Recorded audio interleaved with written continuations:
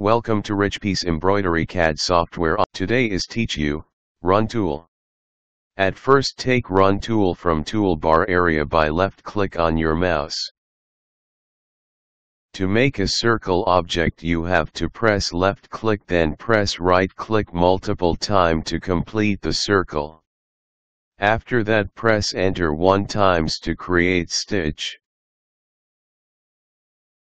For making triangle press left click 4 times.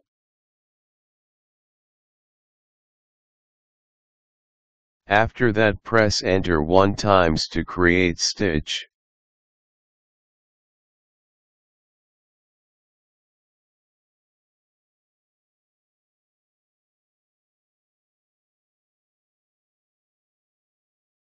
You can maintain stitch length from here if you have to change accordingly.